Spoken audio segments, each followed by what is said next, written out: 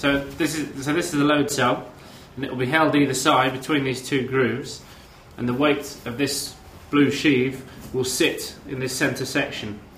And as the hose goes up and down, if the weight increases, it means we've either got the drill stuck on the way back up, or if the load decreases on the way down, it means that we're bouncing the drill off the ice and we need to slow down the payout of the hose going over the sheave wheel.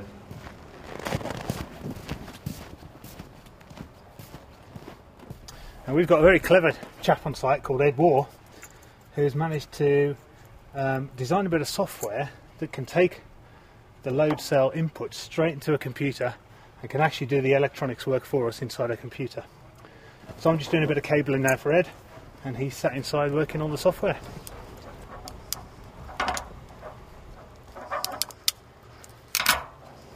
I'm Dr. Ed Waugh, and I'm in the workshop container at the Lake Ellsworth site in Antarctica. So I've reprogrammed this device to measure this sensor directly and then transmit the data onto us.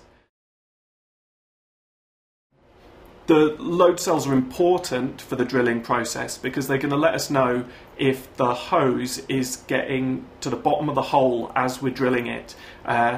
Because as it touches the bottom of the hole, the load on the hose would be reduced.